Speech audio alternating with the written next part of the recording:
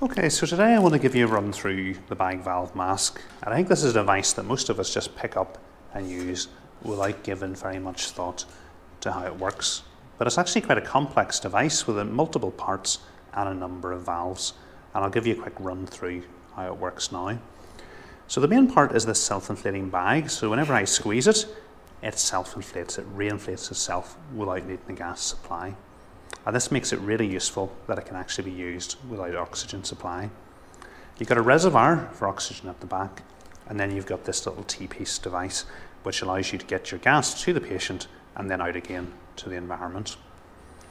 So I'll start with the back of it. So you've got this reservoir and it's connected up. If you connect the oxygen pipe up to oxygen, you can fill this with oxygen. You've then got two little valves on here and one valve in between the self-inflating bag and the reservoir bag. So the valve in between the reservoir and the self-inflating bag at the moment is in the open position. So it allows any oxygen to flow freely, filling up the self-inflating bag after it's been squeezed. Whenever you squeeze the bag, obviously you want your gas to go out to the patient and not back into the reservoir bag. So the valve closes whenever you squeeze the bag. There's two little valves in behind this, and they're both safety valves. And you'll notice at the moment, whenever I squeeze the bag, this top little valve is moving. And the reason it's doing that is because I don't currently have any oxygen flowing through the system. So when I squeeze the bag, it's entraining air from the environment to refill the bag again. Had I had enough oxygen in this to meet the bag's demand, it would take it from the reservoir bag and this little valve will stay closed. So I'm going to show you that now. If I turn on the oxygen supply and fill up the reservoir bag,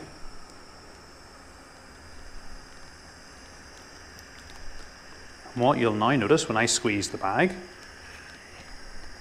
this little valve at the top is no longer moving. So the reservoir bag is filling up the self-inflating bag after it's delivered gas to the patient.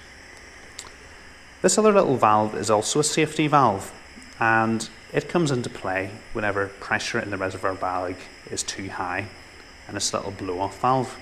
So at the moment it's in the closed position.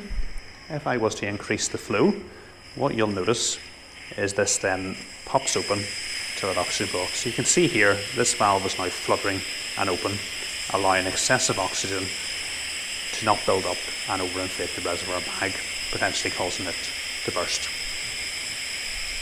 So if I bring that back down again, and actually I'll turn it off for the purposes of this video. So at the back, reservoir bag and three valves. One valve between the self-inflating bag and the reservoir bag, open all the time apart from when you squeeze the bag, and that just prevents what's in the bag going back into the reservoir rather than going out to the patient. The top valve is in the closed position. If there's enough oxygen coming from the reservoir bag, it stays closed. If there's not, it entrains room air to fill the self-inflating bag up again. And this bottom valve is again in the closed position and only opens when there's excessive pressure in the reservoir bag, allowing it to blow off rather than causing the reservoir bag to become overdistended and potentially burst. So going on to this end of it, so whenever I squeeze the bag, you'll notice there's another little valve just here. So if I squeeze the bag, it moves forward. And what it's doing is letting gas from the self-inflating bag move out to the patient from here through here. So the next thing that has to happen is after you've given a breath to your patient, the valve moves out and lets gas move from the self-inflating bag to your patient's going to want to expire that gas.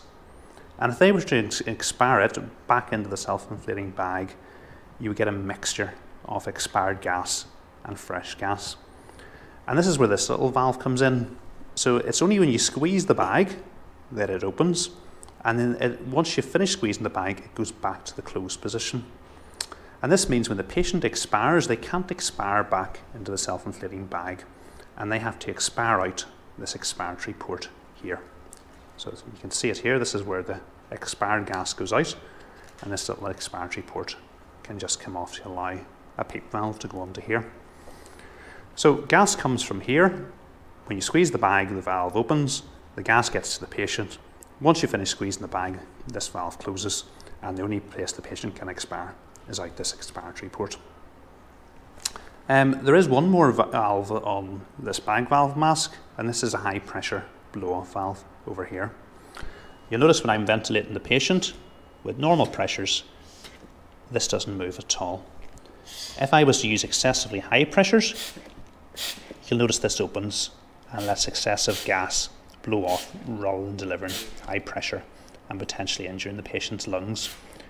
If I want to, I can manually override that by pulling this little white clip across, and then I'm going to be able to deliver high pressure to the patient.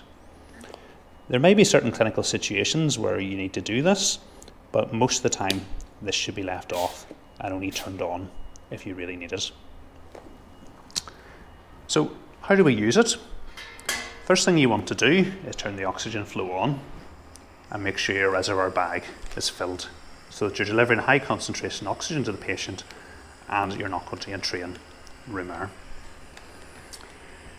You then want to just squeeze your bag just gently and just enough to inflate the chest. So you're watching for chest lift.